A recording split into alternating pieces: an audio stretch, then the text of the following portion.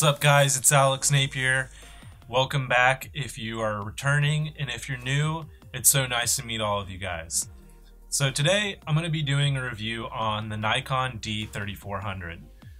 This was the first DSLR that I bought last year. I think that this is a great beginner camera if you're new to photography. This camera is very lightweight, it's very comfortable to hold, and it's going to be very easy for you to carry around all day if you're on vacation or if you're just using the camera a lot because you're trying to learn and get better at photography. One of the other things that I like about this camera is the fact that the LCD screen on the back is so big. It makes viewing your pictures so much easier. The screen brightness is good quality, so you're going to be able to view your pictures on a bright sunny day. Nowadays, most people have smartphones and they're so used to using a touchscreen, and I think that Nikon kind of dropped the ball with not making this an LCD touchscreen. I think it would just make using the camera and going through the menu and changing your settings so much easier. But overall, the menu is super easy to use and the camera is just great if you're not really familiar with using a DSLR camera. Now, one thing that I did find to be good with this camera is the battery life. I haven't fully tested the battery life of this camera, but from what I've been told, it can do around 1200 shots on one battery life, so that's really good.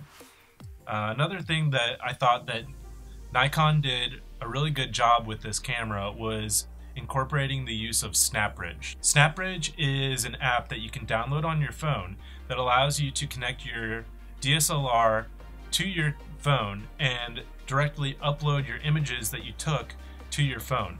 So nowadays, with social media being such a big thing in people's lives, and you want to take good quality shots on your camera to show all your friends, now you have an easy way to directly send them to your phone and then put them on social media for all your friends to see. I think that that's a really good thing that Nikon did with this camera.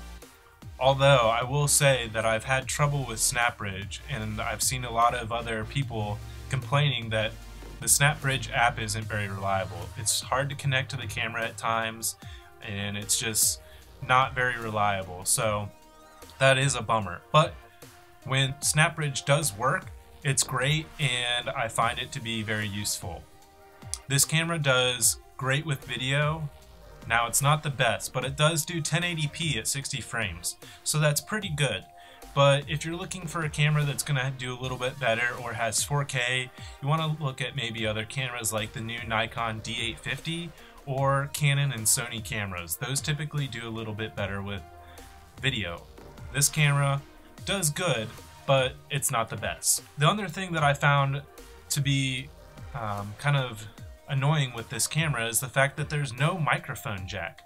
Now, if you're like me, who is a YouTuber or you do reviews or tutorials, it's going to make using this camera a little difficult because you can't use a microphone. So you're going to have to use an external microphone and then sync up your audio to your video later in post.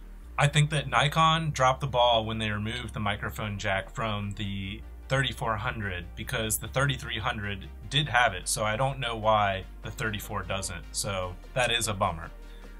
Overall, I think that this is a very good camera if you're new to photography and you're looking for a good beginner DSLR. I think that the Nikon D3400 is going to be a great camera for you. That's all I have for today. I hope that you guys liked this video.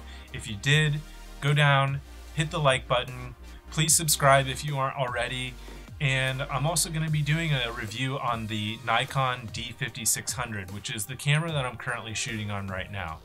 So stay tuned, check back here shortly for the review video that I do on the Nikon D5600, and I'll see you guys next time.